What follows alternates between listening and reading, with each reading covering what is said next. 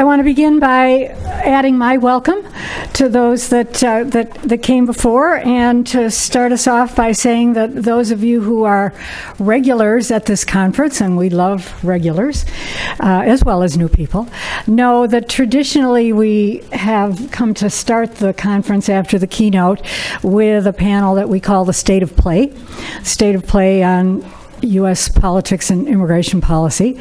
We're doing that again this year, of course.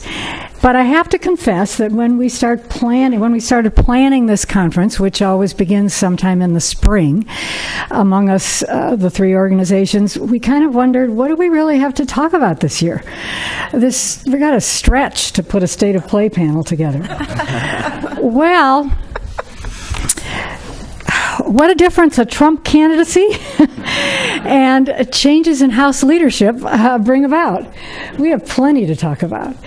And so I'm particularly glad for the panel that we have today, the people that are sitting at this table, because they bring some critical perspectives and experiences, and I think we're going to have a very good discussion. As you know, we try to make this be as conversational as possible, and so we will get to know each other in the next hour and a quarter.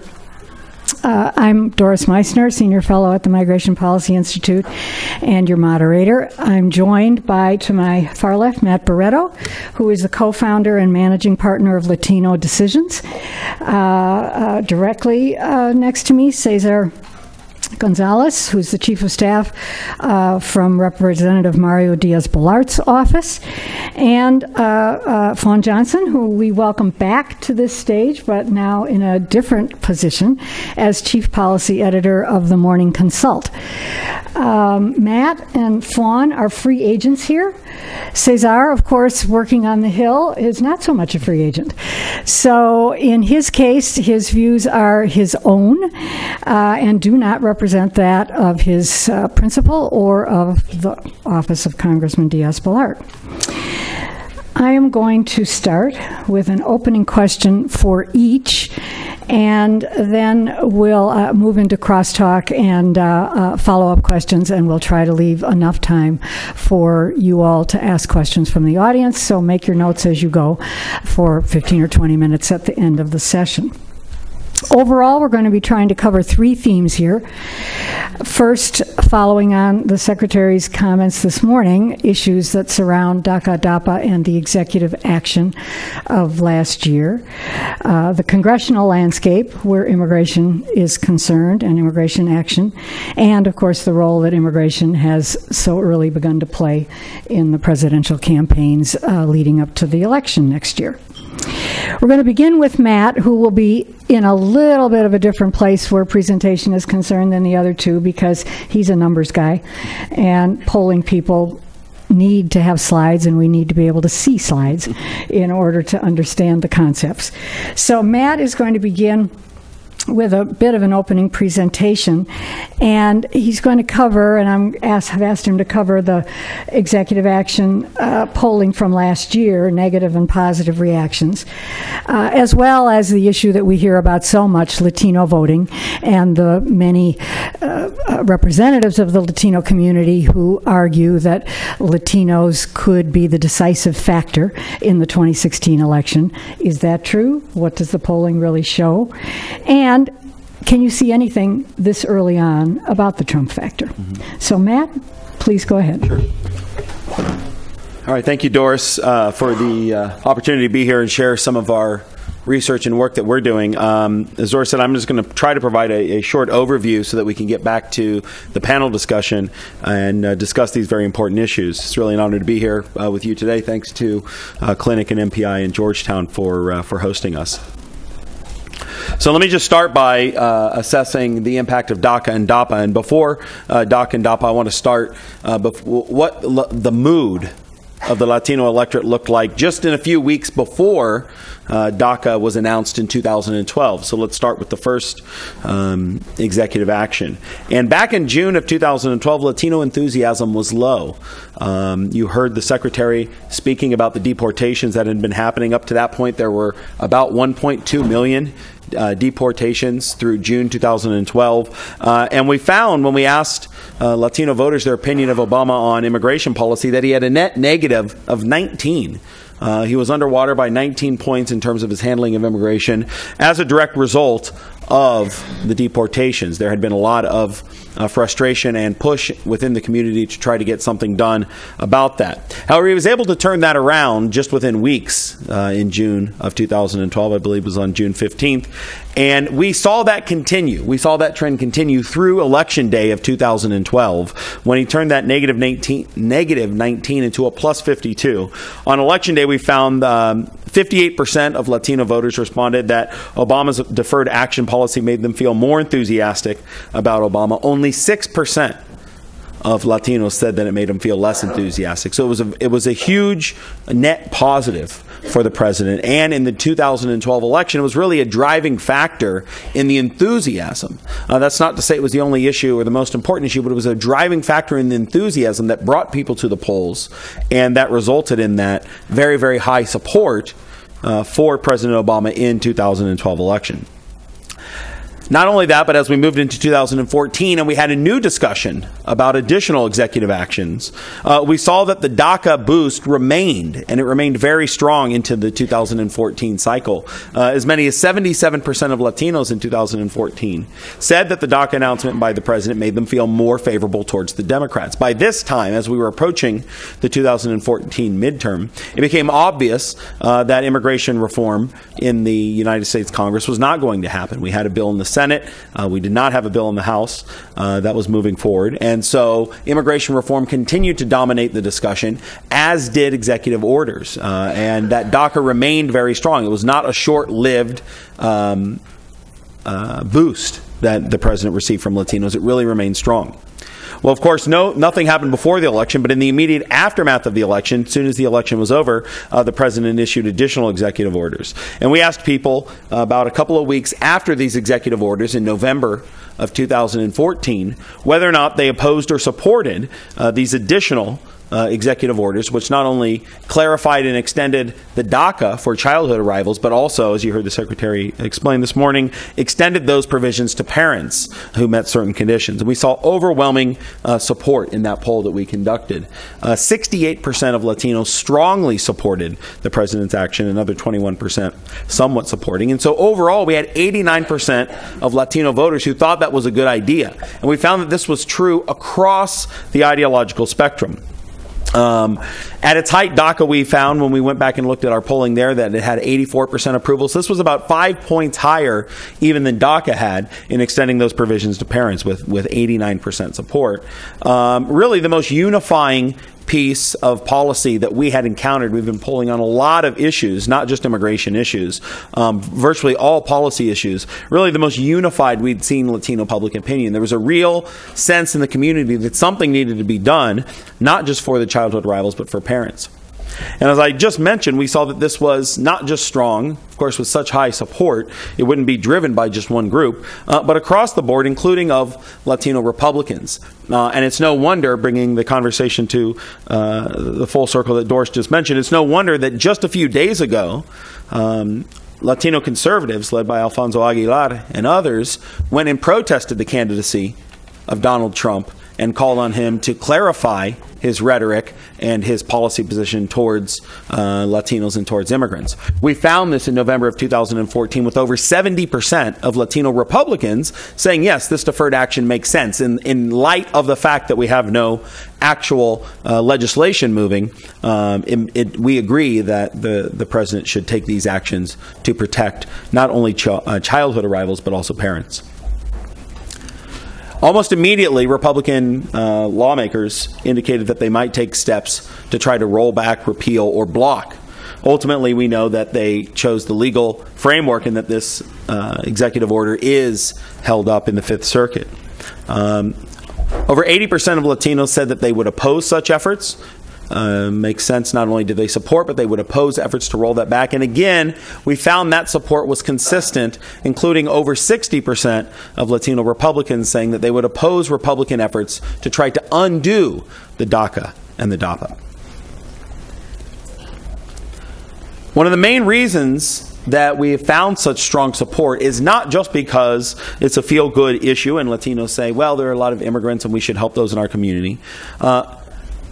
But we ask people if they know any undocumented immigrants. And there's a very, very strong personal connection. This idea that there are two Latino communities, that there are undocumented immigrants and then there are Latino voters that politicians can appeal to on other issues, is complete nonsense. 64% of Latino voters in our sample said that they personally know an undocumented immigrant.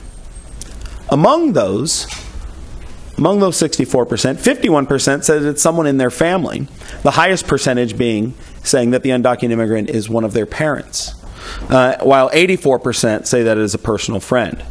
So 51% of 64% is roughly a third, 32.6. So about 1 in 3 Latino voters in this country are personally related to an undocumented immigrant. And this is the reason why this issue is so important, why it continues to dominate, and why it is so personally held and felt in the Latino community. That's something that I think some politicians are having a trouble reconciling. So let me transition and look towards 2016 here in the last 2 minutes, and then I'll turn it back over to Doris for the panel discussion. As we look towards 2016, we know there are about 11 states that at this early point are being considered general election toss-up states or swing states. And, you can look at different indicators. Some people say there's 14. Some people say there are only 8. But these states on the map are the ones that we think probably will be deciding the 2016 election. And they have about 135 electoral votes. Well, in 4 of those 11 states have over a 10% Latino electorate, and combined they have 49 electoral votes: Nevada, Colorado, New Mexico, and Florida. These states are all states that were carried by George W. Bush in a close-fought election in 2004 with strong support, around 39 to 40% in the Latino community. They were all states that flipped and went to President Obama in 2008 with very strong support and stronger support in 2012. So the Latino electorate we know will be critical in those 49 electoral votes in those states. But there are other states that we're also paying attention to and watching and evaluating the Latino electorate and Latino trends. And states like Ohio and Virginia, which we expect to be razor thin in 2016 and have very large and growing Latino populations. Sometimes they're lost because these are big states and they don't have a Latino population the size of Florida's. But they have very large Latino populations, well over 100,000 in the case of Virginia, closer to 200,000 Latino registered voters. So when you're talking about elections that are oftentimes in these states decided by 10 or 20,000 votes, the Latino electorate, even in these non-traditional states, can be quite critical because it's growing at such a fast rate. Finally, let me just conclude with some data on where some of the candidates stand,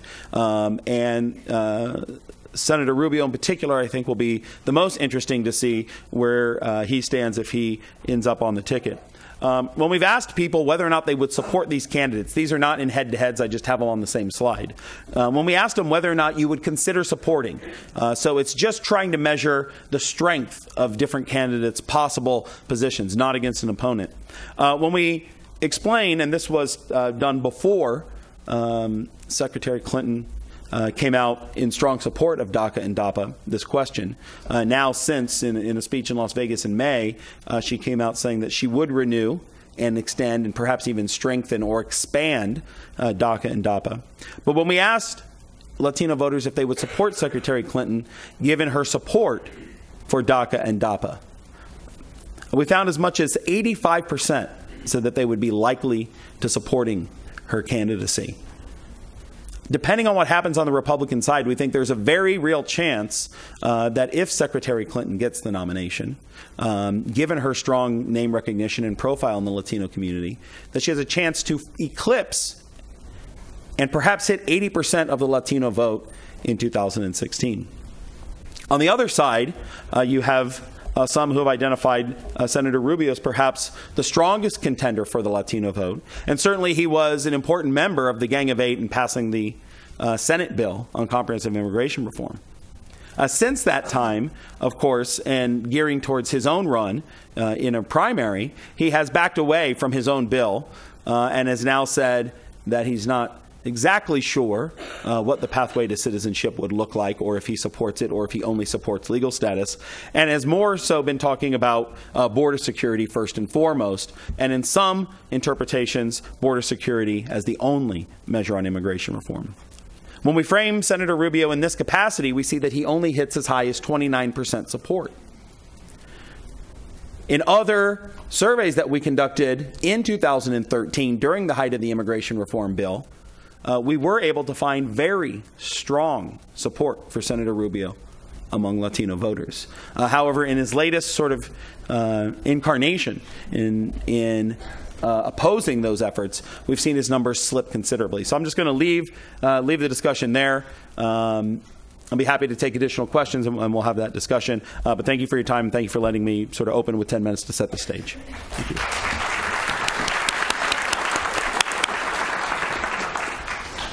Okay, let's go to the congressional landscape next. Cesar? Obviously, the executive action had a very different reception on the Hill among the majority than what it is that's been described here for the Latino community. And to the point that, almost immediately it was stated that this was such a breach of trust and faith on the part of the president and executive branch authority that the Congress was not going to be able to work with him any further. There could not be immigration legislation. Was that real? Would something actually have passed, or could something have happened if the executive action had not taken place? And then if we fast forward and go now to what's taking place taking place as we speak in terms of the speaker's election, he had to make the commitment to his own caucus that he wouldn't put any immigration legislation before them as a condition for becoming speaker. Can you see does that preclude any kind of legislation at all? Is that simply comprehensive reform, or is there any possibility that the Congress might want to be doing something in some realm of immigration going forward toward the election? Let me take the second question first. Actually, brought my own small little prop because I kind of expected that question coming up.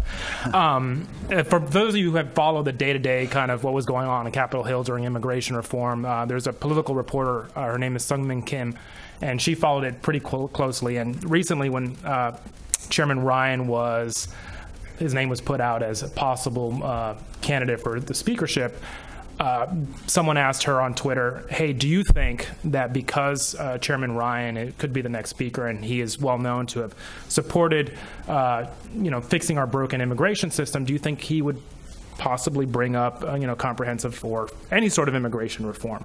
And her quote, which goes back to my boss, and for those of you that know, he worked on this, got very, very close to getting something done back in June of 2014. Her response was, my gosh, immigration reform would not have happened the next 2 years even if we had Speaker Mario Diaz-Balart.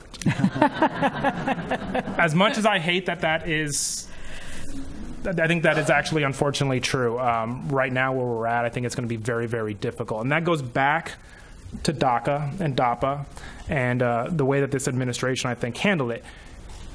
Knowing that the president was going to do something on executive action was a double-edged sword as we were trying to put together an immigration bill in Congress. My boss, along with Chairman Ryan and other folks on the Republican side, were trying to put together a bill. If any of you saw the Frontline documentary that came out last week called Immigration Battle, I highly suggest it, even though you have to see my ugly face for about 15, 20 minutes. It tells you the story of what was going on, and many folks had no idea of what was happening. But for us, as we were trying to push, trying to get a bill that would deal with our broken immigration system, one of the things that we faced was a lack of trust in this administration and a lack of trust in previous administrations, be it Republican or Democrat, and any future administration.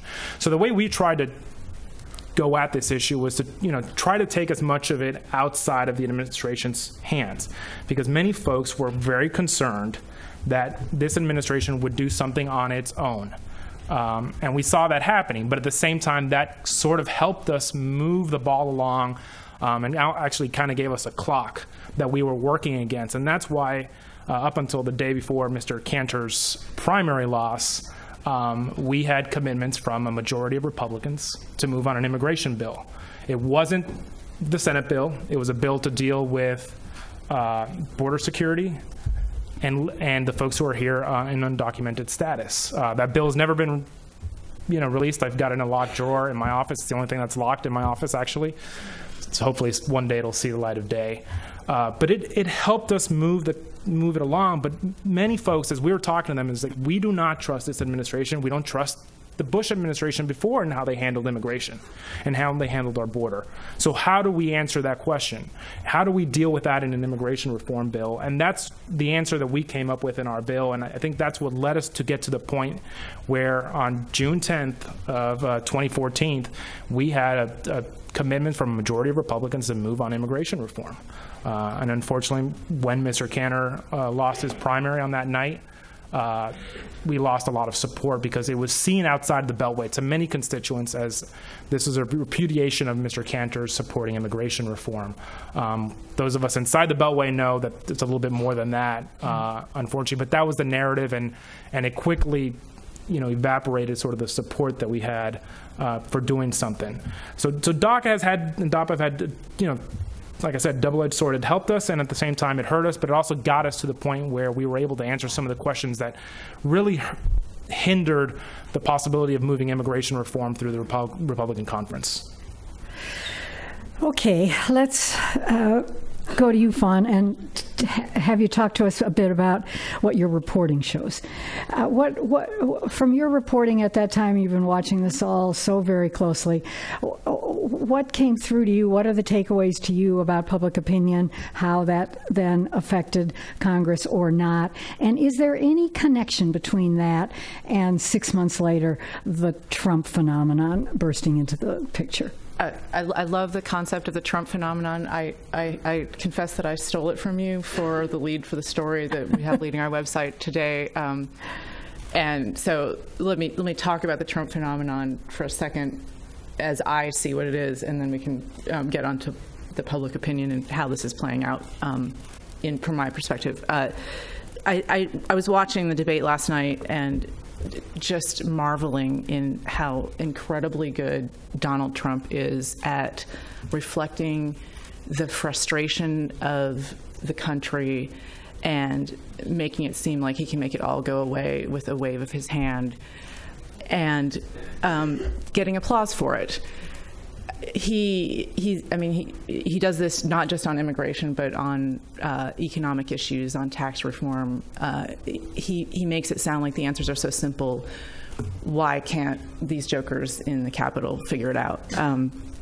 And what I appreciate about that is because his bullhorn is so loud, it is forcing other people to take a look at those questions who might not be able, for the example, Senator Rubio, who has sponsored legislation that would actually provide a path to citizenship, they have to respond to it, and all of a sudden it's in the air again.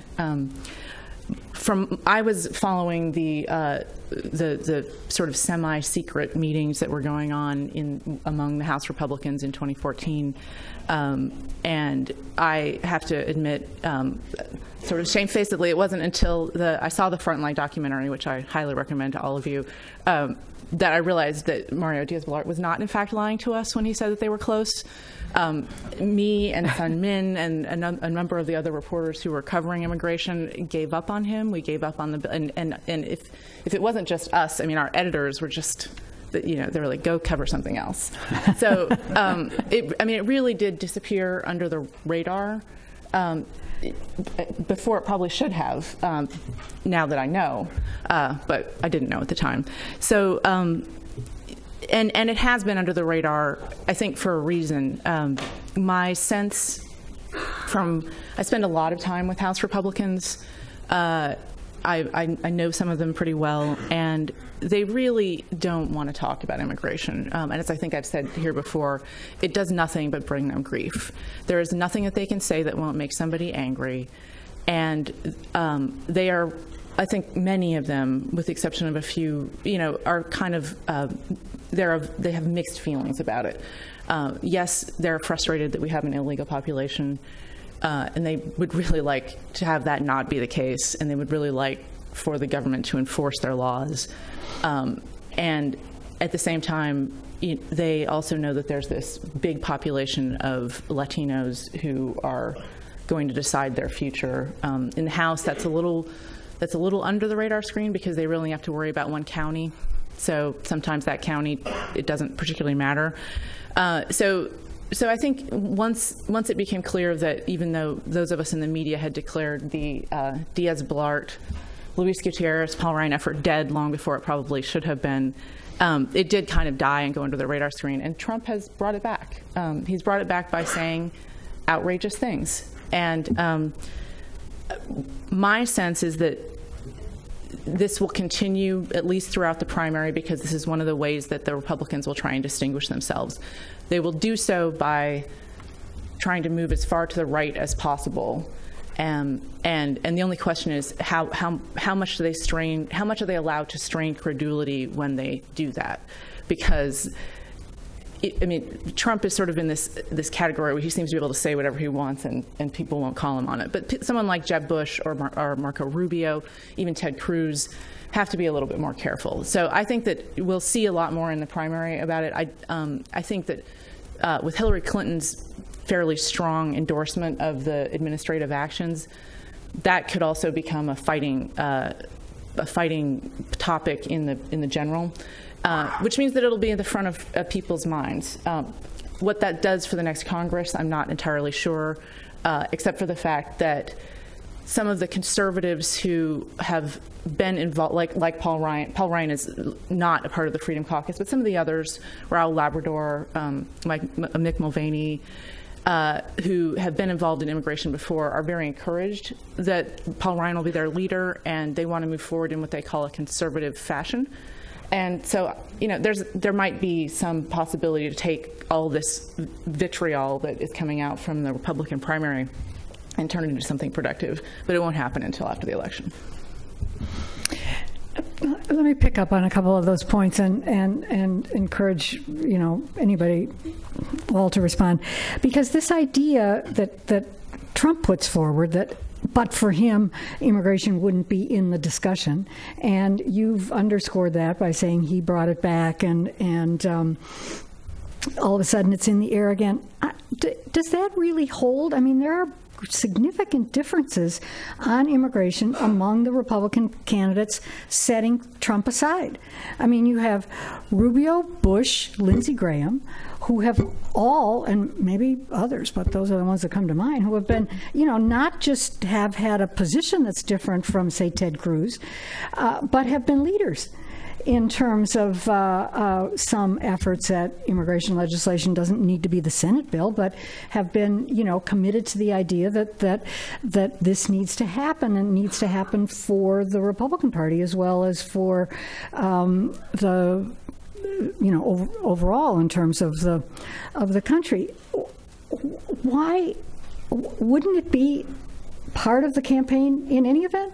What do people think? And Matt, what do you think in terms of what the numbers I'll start to say a few words, and I'm sure we all have ideas on this. Certainly immigration reform has been a big topic and has been being debated well before Donald Trump entered the campaign. I mean, we were very close to a bill in 2006. We had another attempt in 2007. The DREAM Act passed the House in 2010 and was only a few votes short of passing the Senate and becoming law in 2010. So I think that, people in Washington, D.C. have been at this a while. People have been discussing and debating this for a while. It's not as though Donald Trump invented it. What he did do, that I very, very strongly agree with what Fawn said there, was he sort of put his perspective very strongly back on the agenda, which was the sort of very strong anti-immigrant perspective. That had sort of, because of the efforts, I think, that Cesar is talking about, it had started to lose favor a little bit. People started to realize we have to do something about the immigration system. And so, there was beliefs maybe this Congress wasn't going to pass it, but we were moving in that direction. I think what Trump did was really set that entire effort back by putting his very strong anti-compromise, anti-immigrant sentiment back on the agenda. But immigration as an issue, as you know well, you guys have been researching and talking about it, has been an issue in this country really strongly since that 2006 effort. So that's, almost 10 years now.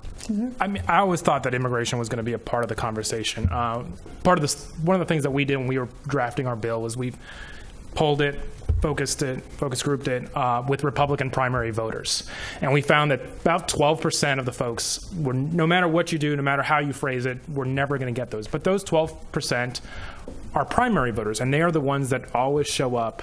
And so no matter what, I think immigration was going to show up. It may be a more nuanced conversation between Mr. Cruz and Governor Bush, but it was always going to come up. You look back at the last time we had our primary, Governor Romney really didn't have a position on immigration till the primary debates, and then that was the one time he figured, well, I can go to the right of Speaker Gingrich, of Governor Perry, and so he used it to his advantage, and it helped him a little bit in the primary elections at that time. So I always thought it was going to come up. I know we had some discussions before the debates that we were going to see, well, if these debates, depending how they turn out, how is the vitriol on immigration so bad that we can't look at a window possibly coming up? It would have been about now. Mm-hmm. And then once the Trump phenomenon popped up, we knew this was not going to happen, because the way that he's phrased it, and he's gotten the frustration of a lot of people who are frustrated with their government. No policy, answers, but he expresses the frustration of people with, and I've got those same frustrations sometimes in dealing with this issue. Not that I'm nowhere near a Trump supporter, but I understand it, and that's that phenomenon that came up just has really hurt the possibility of us looking for a small window, this fall. And I guess in my, again, I think the media tends to be a little less in the weeds on a lot of this stuff, which changes the perspective slightly.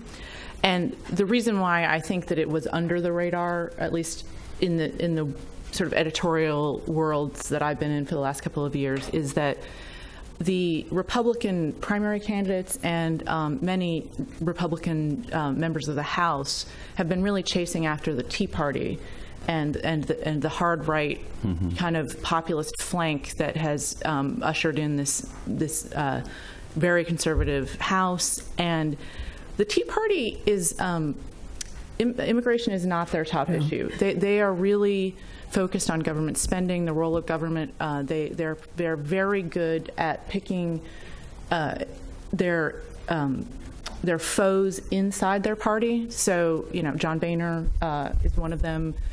Sometimes Mitch McConnell, sometimes not. I mean, it's very interesting to talk to them. It's not that they don't want the same things that Trump is talking about in terms of deporting 11 million people and that this should never have happened and how could it have happened.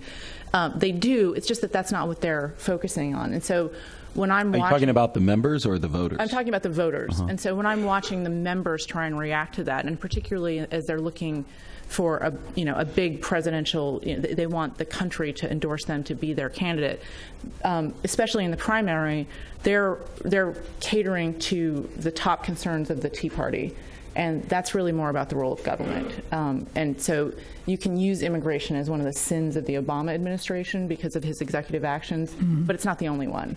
And so it's kind of immigration in the national polls that I've looked at. You ask voters what's the most important thing, and sometimes it's number 3, sometimes it's lower. It's never the top one unless you're talking to the Latino electorate. But the thing that I was fascinated with was in the last debate, not last night's, but the one in September. At Morning Consult, we have a polling operation, and we went into the field right after the debate, and we gave our respondents something like 10 different options of what they thought the most important issue was that was discussed in the debate. So they ranged from things like Planned Parenthood to climate change to gun control to the Iraq War. And so, you got the range, but 35% of them picked immigration as the most important. I was shocked by this because this is not when I look at public opinion polls, that's not what I normally see. That was the highest by far of any of the issues that they picked. The next one was 20% at some people just saying generally the Middle East.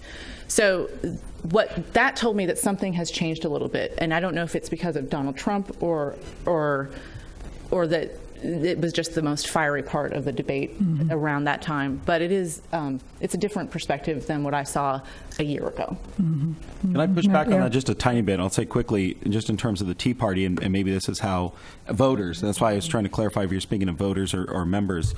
And I think this is, how we got where we were in the House, at least, was that, I think that there are principles listed on websites and stuff like that talk about government spending. But when you look at the supporters, the voters, and you look at public opinion of the Tea Party supporters, immigration really is the issue they care about, and government spending is not the issue they care about. What they care about is giving money to people that don't look like them and who don't come from where they come from in terms of the history of this country. That's the issue that the Tea Party voters care about.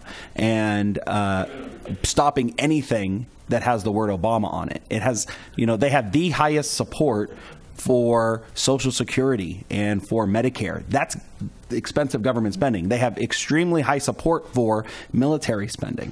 So I think, and that I think you brought it sort of full circle with your own, sort of observations on the polling data of I don't know if those were viewers or were primary folks, but I think they have done an extremely effective job of keeping that issue on the table and bothering their members and your colleagues, Cesar, about this issue. They are extremely anxious and frustrated, and that's what Trump is tapping into. It's by no stretch a majority of even Republicans. Yeah, and that's what our polling, when we did extensive polling on this issue, and like I said, to Republicans and primary voters.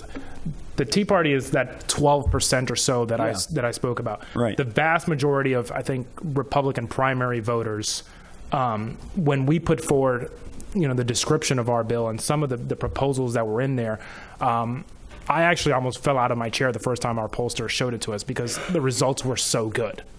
But like that 12%, they were adamant, no matter how you phrase it, no matter how you do it. And that's, and they're very loud, right? They write letters to your colleagues. Our district is, they write letters to our district. and our district is more than half foreign born, doesn't include like my generation, first generation here. And then they're very, very organized, very loud, but it's that 12%. Now, it's very difficult. Members do get, afraid because they're so well organized. They've got their talking points. They in our district, they're hitting us all the time. I get more letters in our district against sometimes immigration reform than I do for, and we're in Miami. It's a city that did not exist if it wasn't for immigration. Yeah. So it's very difficult for some of these members in communities that don't have large immigrant populations, but some of them, if you look at that Frontline documentary, look at what Mick Mulvaney, who is one of the leaders of the House Freedom Caucus and a real Tea Party guy, and he actually does a town hall meeting in South Carolina, all in Spanish. Himself. The speech that Mick Mulvaney gives in this particular documentary is worth the entire the entire viewing of it alone. And so there's a bunch of members of like Mr. Mulvaney and Mr. Labrador that want to deal with it, but there are some that don't, and those are loud, but they're only I think about 12% or so. Cesar, I'm curious though, how when you were polling on it, how did you sell it? What was the phrasing that you used to let people say that it would be okay? Because every time I see somebody come up with a phrase, there's always a Steve King or a Ted Cruz maybe, or somebody to just So one of the things amnesty. One of the things we actually did, and it was a little interesting, was our pollster brought in a lot of conservative Republicans to a dial testing thing, and they had no idea what that part of the Dow testing was on our bill. They still to this day do not know that they were taking part in that. They were just watching through the two-way glass what these Republican voters were doing. And one of the things that we did was we put up bits and pieces of speeches from my boss, Mr. Gutierrez, Trey Gowdy, Senator Cruz, and it was interesting. Mr. Cruz's statements, Mr. King's statements, really, really low. Now, Mr. Gutierrez's as well, we're pretty low, but that's the way he approached it, sort of from an emotional point of view. But when you put some of the stuff that my boss said, Mr. Gowdy as well, and Mr. Mulvaney and a few others, the numbers were really high. So we had a wordsmith. We worked with it. We changed our build, based on some of the feedback that we were getting. Most of it was just wording, like how we dealt with this issue, how we spoke about it. I know when my boss first started dealing with this issue, he would say certain words, and the first time he met with the pollster, he gave him a list of words. Do not use these words. And so now those are completely gone from his vocabulary. If I remember right, it wasn't require one of we require registration. Yeah. Things like that. There are small things like that really pull well within Republican primary voters and got us to the point where when we went into talk, my boss literally went in member to member, talking to them about how our bill was put together and what we had in there, and to try to get their feedback. And that was we showed them some of the polling. We did groups come in of like 7 or 8 members going over the polling and showing them what we found. And it wasn't just one poll or 2 polls. I mean, we were going into strong Republican districts. We were doing Dow testing, like I said, group testing. We were very, very thorough in this and trying to see how we can get members comfortable and trying to go back to their districts and be able to sell a bill.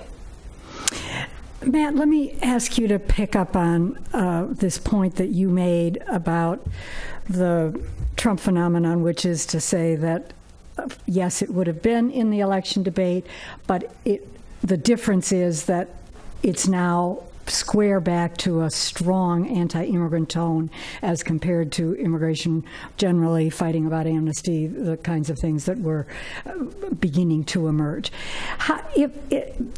Take that forward into the general election and talk a little bit about what you and I talked about briefly, of what percentage of Latino voting do Republicans need to capture in order to win? How do those... What's the collision course here? Sure. Well, I think there's definitely a collision course after the 2012 election. It's quite well known that the GOP issued their autopsy report and said they need to address this issue, and that really is what inspired the Gang of Eight and the 2013 bill that we had.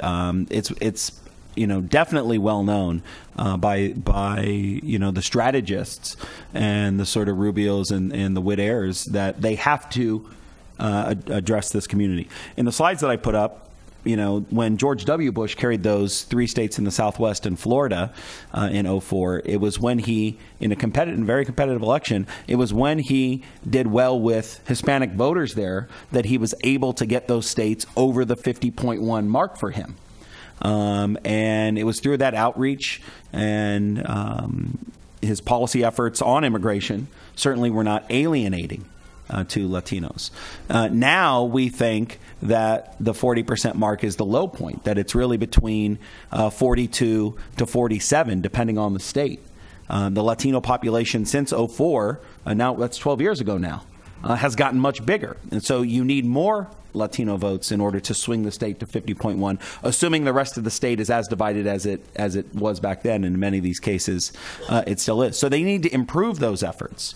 They need to definitely be into the 40s. And, where were they in 2012 was in the 20s. It was in the 20s. It was really a low point. And so I think as you forecast that to 2016, if you think about this collision course, there's no doubt in my mind that the rhetoric coming out right now is going to push them much lower than Mitt Romney. There's absolutely no doubt with Hispanic voters.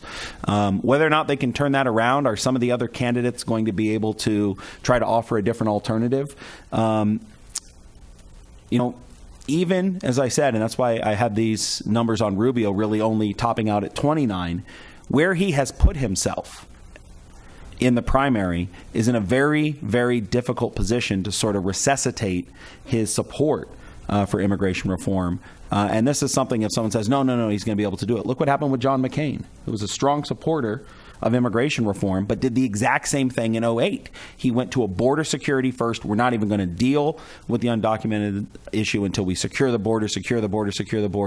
And he was only at about 31, 32, well below what he needed to be. And so I don't think that even Senator Rubio is going to be able to tack all the way back to the center on this issue. The damage that they're doing to themselves right now, I think, is very real, and it's going to be long-lasting. Well, and I just want to jump in on this in the sense that the phenomenon that I feel is the most fascinating to watch when it comes to how Republicans are dealing with immigration as an issue is that it's almost like you have to talk very, very tough, and then while you're talking tough, go talk to Cesar. And the reason why Marco Rubio was so important in 2013 with the Gang of Eight was not because he was this established deal maker. It was because he was new to the group, and he had Tea Party credentials, he had conservative credentials, and if he could put his name on something like this, then other people would feel safe to do that. And so I will be really fascinated to see. I mean, it's always interesting to watch how candidates tack back towards the center once the primary is over.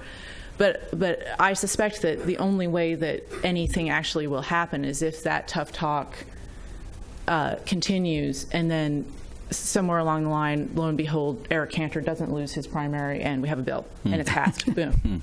I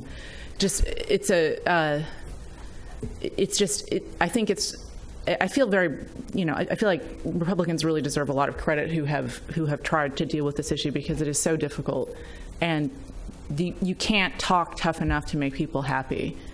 At the same time that anybody who sort of digs down, even scratches the surface a little bit about what the solutions are, you realize that however much you are angry at this population, you can't fix it the way the thing that's funny, though, is that every poll, and so I referenced this, and there's a Fox News poll during 2013 during the Senate bill, that if you look at the crosstabs on the Fox News website, you can go and find it, a majority of Republicans in the Fox News poll supported the the bipartisan bill.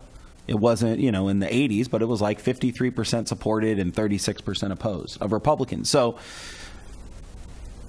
what's not clear to me is why, if even a majority support that, why we're letting this 12% or whatever it is dominate this issue for us. It's not that hard.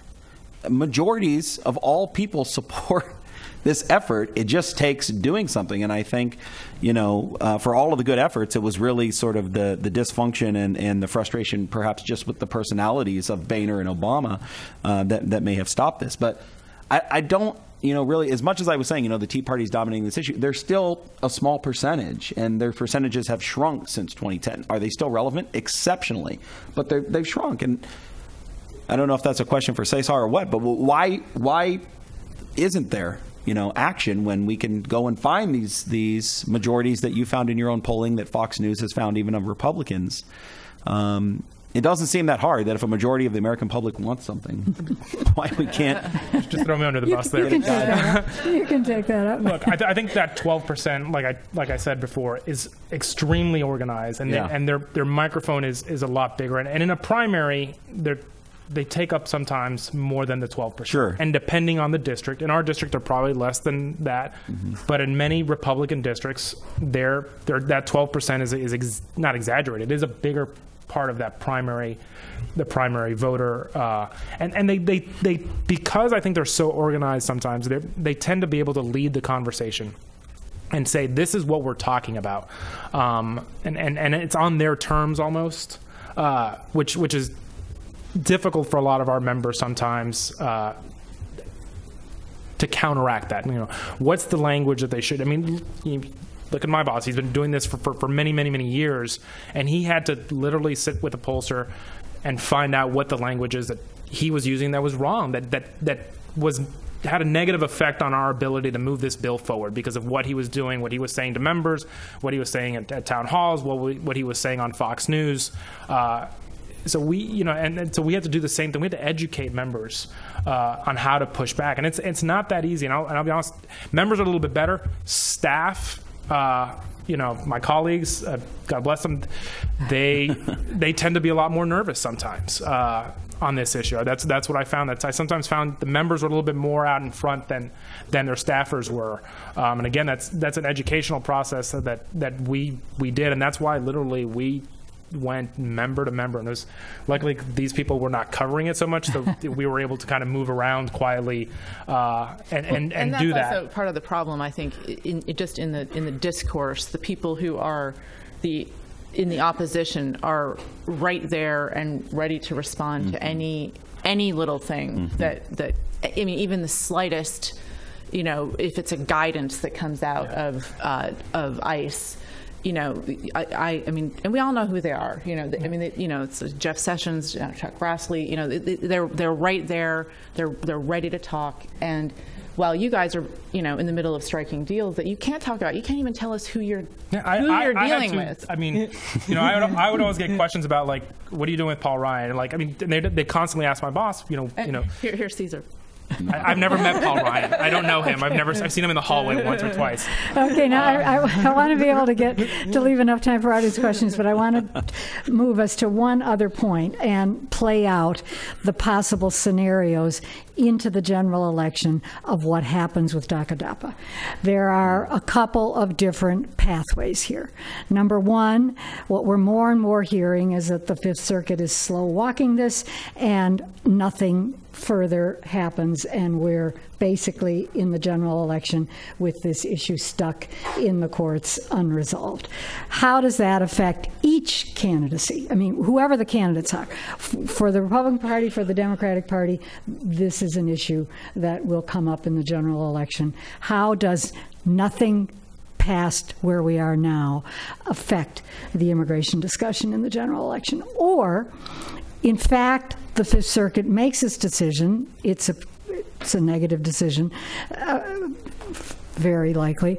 It's appealed. The Supreme Court takes it up and probably allows the executive branch to go forward, because by and large, this is an issue that hasn't been litigated to that point. It becomes back to the issue of prosecutorial discretion. And we have a Supreme Court case says that the administration can go forward and probably does start some level of an application process. That's a very different dynamic that's then taking place in the general election. Play those out. I think no matter what, you've described well, no matter what happens, this issue is going to be front and center in 2016. It's going to remain an election issue.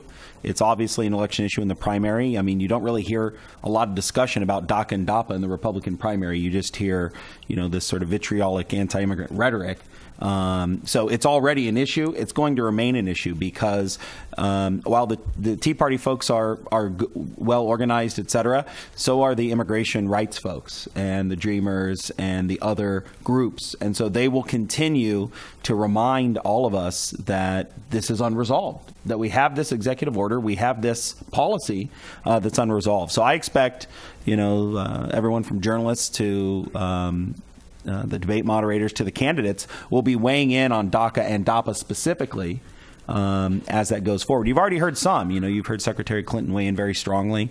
Very early on, both Jeb Bush and Marco Rubio sort of took a weird position on those issues. They knew it is an issue. So I would say immigration largely, but DACA and DAPA specifically will remain front and center. And it could be. We could be, if the Fifth Circuit doesn't slow walk it, we could be in June of 2016 waiting for the Supreme Court decision on this at the same time that we're watching the presidential conventions in July. So exactly. I think it's going to be a huge issue. Yeah. Right.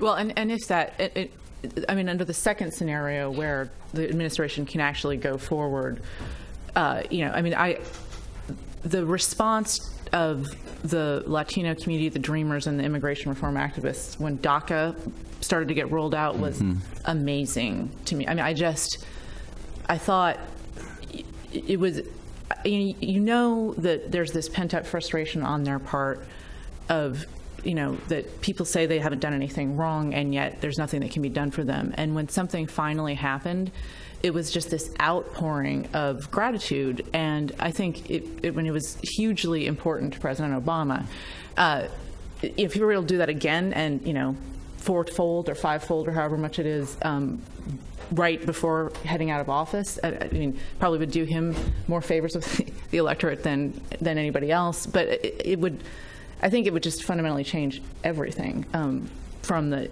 standpoint of you've got a really engaged Latino electorate. Mm-hmm. If it stays where it is now, hard to say. The Republicans are talking about DAPA, the one that's enjoined, as a huge overstep and almost if you're not listening carefully, like it's already happened.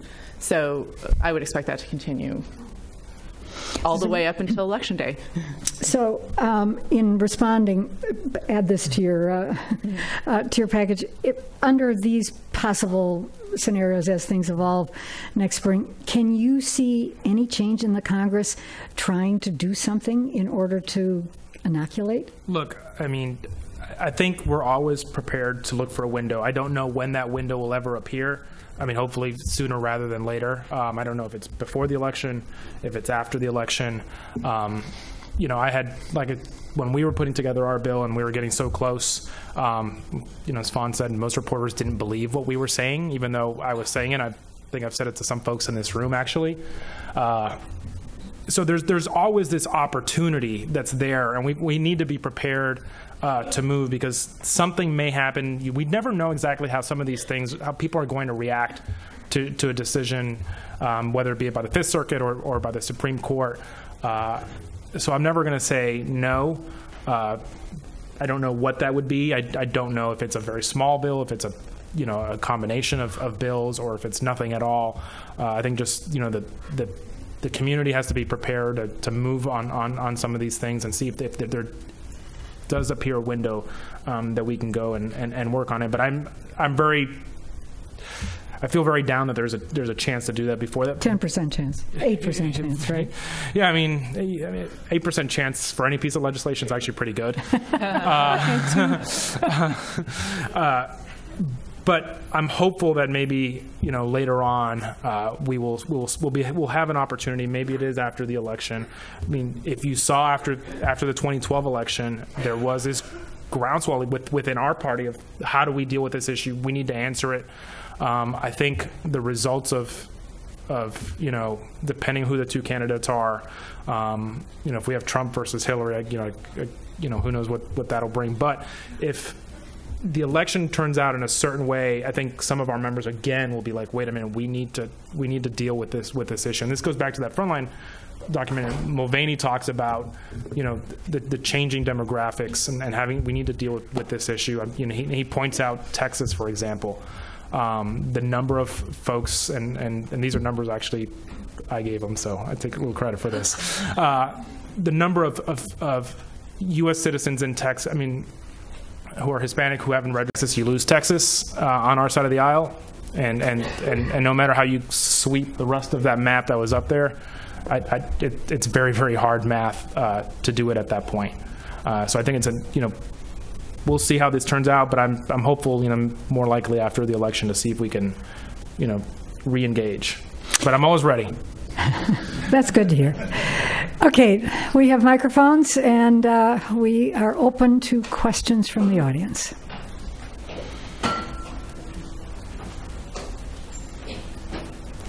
I think we're using the stand-up mics this time. Excuse me. We handed the mics out before because for security reasons people were not permitted to move to the aisles. That was a new thing I just learned this morning. There's always some new security wrinkle. We're expendable up here. No, there's no threat now. Yeah. Talk about being chopped liver. Okay. All right, over here, Peggy. I'm Peggy Ochowski. I'm the congressional correspondent for the Hispanic Outlook, and I write a lot about immigration for the last few years. So I'm surprised you haven't mentioned the battle between comprehensive versus piecemeal. I mean, in 2013, the Republicans had a hearing in June, after the comprehensive bill had passed in the Senate. The House Republicans had a bill called the Kids Act. They wanted to start a process to legalize Dreamers. And every one of the Democrats voted against it because they said they don't want something like that piecemeal. It's got to be part of the comprehensive package.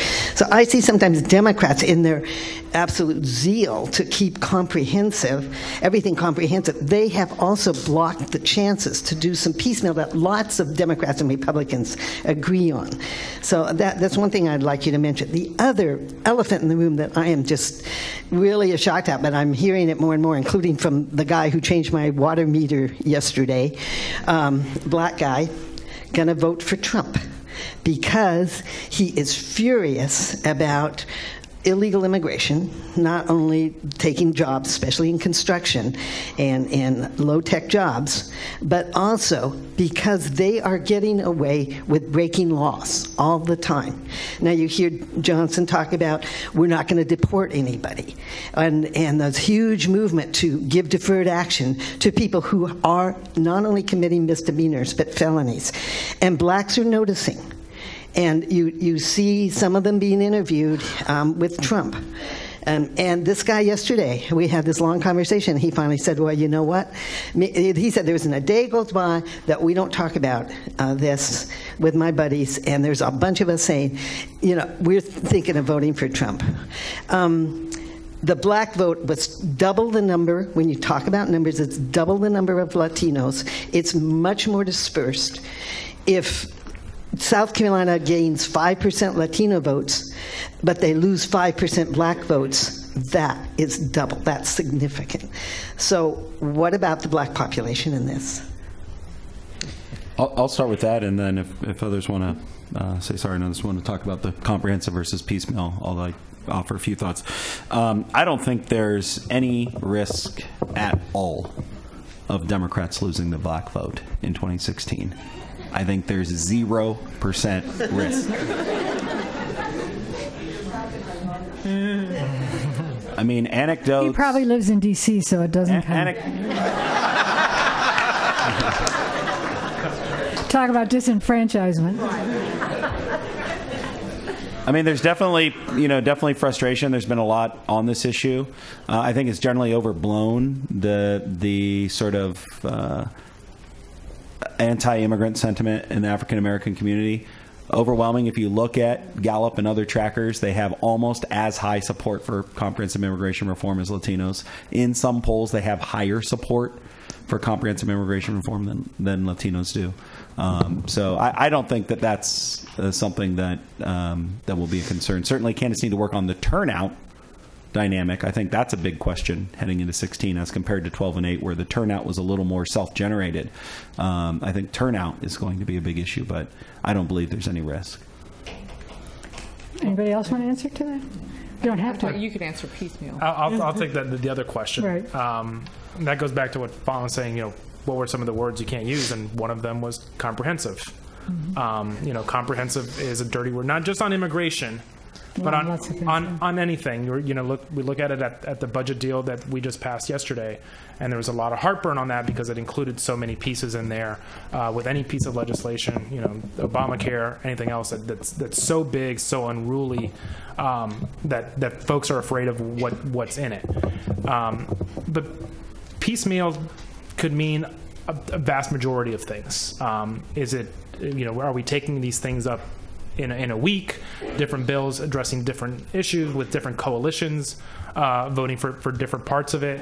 And then it's also how you kind of interlace the issues. Because I personally think you can't deal with one and then wait 6 months to deal, or a year or two to deal with another. It's a Jenga puzzle, and when you remove too many pieces, it could all come tumbling down. But one of the things that we did is how we put together what I have always said are the two hardest issues to deal with, and the two biggest for both sides. On the left, how do you deal with the folks who are here in an undocumented status? And on the right, how do you deal with border security? You put those two together in a certain way that we've kind of fashioned, and I think that's what helped us move. Was we came up with a new approach to dealing with that issue that's never been tried before. It was very different from the Senate bill. Even though the Senate bill threw a lot of money in there, we felt that wasn't the correct approach to doing that. But I think if you dealt with those two issues, you marry them together, you force both sides to hold hands and walk down the aisle together, then you can move all the other sort of pieces, in a short matter of time after that. Fixing our visa system, and things like that. And as we all know, some arranged marriages actually work. That's the point, right? Over here. Yeah. Well, first I want to correct a misconception. Mr. Barreto said that he parroted the slur that people disapprove of immigration reform because they don't like people coming in here that don't look like us. That's a subtle slur against anybody who legitimately opposes immigration reform, as it's been called. It has nothing to do with race or racism. He talked about polls of blacks supporting immigration reform. My black friends who are losing their businesses, they're not part of the polls, they're individuals. They're losing their jobs, and they are extremely upset about it. The question I pose to you is why it's called reform. We are here in a law school, a prestigious law school, where this quote-unquote reform will institutionalize years of breaking our laws, and our laws are the fundamental for this society. Nobody seems to get that or take it seriously. I'm going to disagree with you with that, because I agree with you on that. Okay. But here's the thing. Yeah. This administration, and like I said before, previous administrations have not enforced the law. Absolutely. How do we do that? That's the answer that I think that we've come up with, and that's why I think we got so much support from Republicans. This is a Republican bill. I want to be very honest with folks. This is not the Senate bill that we came up with. But that was the question that we got over and over and over again. And that's the way that we were able to do it, is get this administration, the next administration, to enforce the law. Enforce the law. Thank you. That's the objection, because we have tens of thousands of other than Mexicans coming across the border from communist countries, from terrorist countries, and only a small proportion of those get caught. I'm done. I'm almost done. But don't call it reform if you're talking about allowing people who came here illegally to stay. Thank you. Next, okay, and you've responded. Next question. Hi. Thanks for coming, and thanks for having this. This is really great. My name is Sister Mary Wendland, and I volunteer at Tsukasa Ministry Center in Cincinnati, Ohio. And I've been doing this work probably since 1980. But I have two things. I think it's very important also for us to be authentic. The messaging is okay, but when you talk to folks face to face, they want you to be authentic. Political talking is one thing.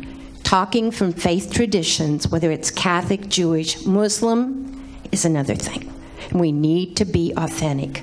My other question is, I think something that's very important is the children of undocumented immigrants who were born here and are voting age. And there's a lot of them. And they are of the opinion that their parents' lives are being violated. And they know what they stand for. And I think that's, to me, I remember when Latinos first started voting, we couldn't get them to the polls. They didn't know where they were. These kids know. They speak English, they're not afraid, they know the system. I think that's a huge, huge population to look at, because every year, how many thousands are able to vote? Thank you. So on this issue of getting to the polls and children born here and being much more ready and forceful in expressing their circumstances. Matt, what do you have anything to say from your polling on voter turnout?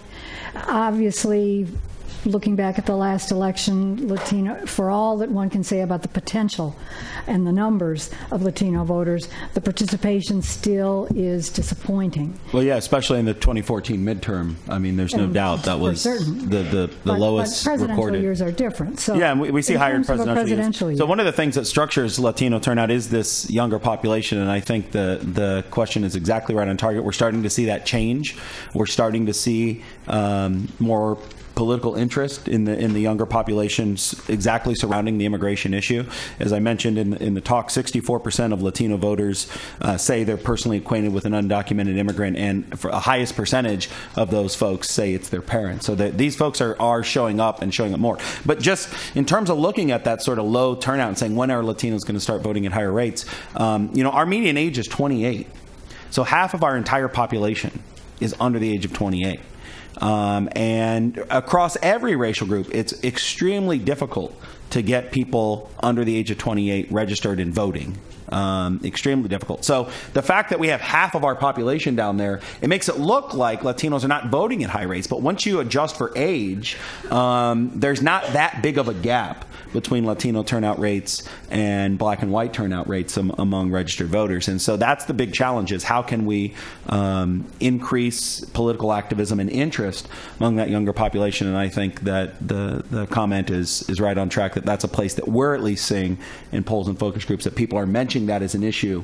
What brought them out was they were sort of inspired and personally connected to this immigration issue. Yeah, it's a very interesting point, median age of 28. I believe I'm correct that the median age of the American voter in general is 42. So that's that tells you quite a bit younger, yeah. Just a quick note on the younger folk. These are the dreamers, particularly the ones who really pushed the administration to implement the DACA. Having interviewed many of them and talked to them and know them, what I think is fascinating about them is that they are very clear that their vote is up for grabs.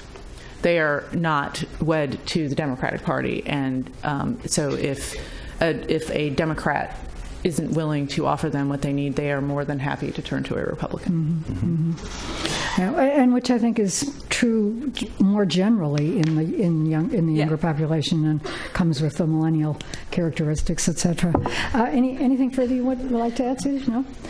Okay, well, we're right on time. I'm extraordinarily grateful to all of you for joining in this conversation. I think I hope, brought out a lot of points. And on the issue of being authentic, I do want to say here that we had this conversation about politics, and we started off this conference with politics so fully simply because politics really is the issue at this point where immigration is concerned. If policy was the issue, we would be talking about policy, and we will be talking about policy the rest of the conference. So I don't want to be misunderstood that we're just trying to politicize and message an issue. In fact, that those are the real barriers and difficulties that we face right now on the policy front. Thank you all so much. And we're going to take a break now.